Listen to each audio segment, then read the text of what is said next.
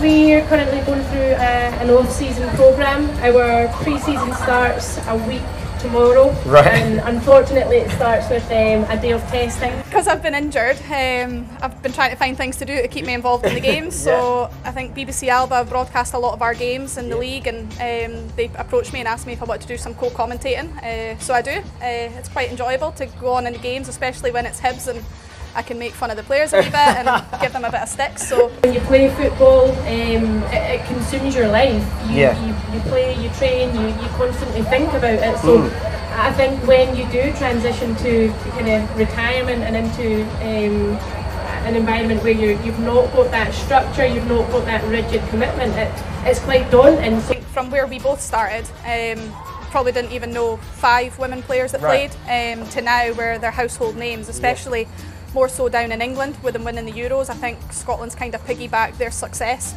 and we're starting to reap some rewards from that as well, with the fact that our now domestic league's going a bit more professional. And yeah, it's fascinating to see how quickly and rapidly it is growing. It's exciting to see, and the fact that England have now made it mandatory in schools down there for girls to be allowed to play football and things, it's huge.